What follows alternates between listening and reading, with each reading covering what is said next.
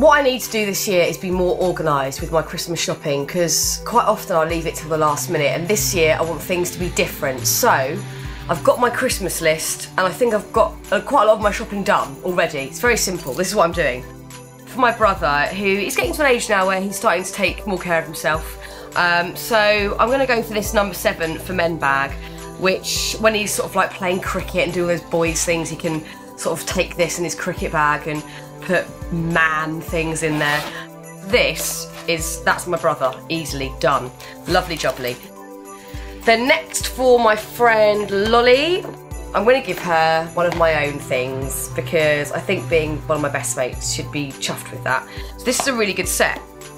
It kind of is in a really nice pretty box as well, so you can keep the box after. And then inside, you've got lots of different little sections. So when I persuade her to go for a drink after work, which is a little lip kit, and then you just put that little box in your handbag.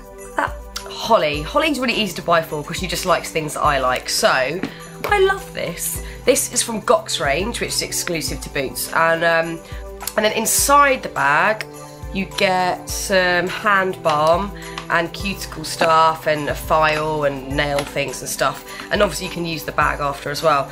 But this, let me tell you how good this stuff smells. That is the best smell. I'm going to give that to Holly, but I've just used it, but whatever.